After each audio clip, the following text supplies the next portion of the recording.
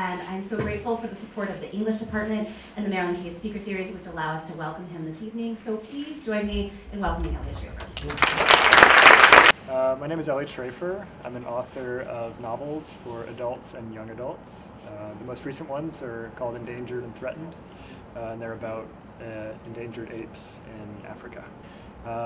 It's turned out that probably my sweet spot is for 7th and 8th grade, and younger is a little bit, some of the themes, it's about wartime in Africa, so it's hard for them to sort of really understand what's going on. And then the actual majority of the readers who approach me are adults. So I think one thing that's true about young adult literature is that many adults are reading it, so it's not just for teenagers. We have a tendency in dialogue to always talk about boundaries as a negative thing.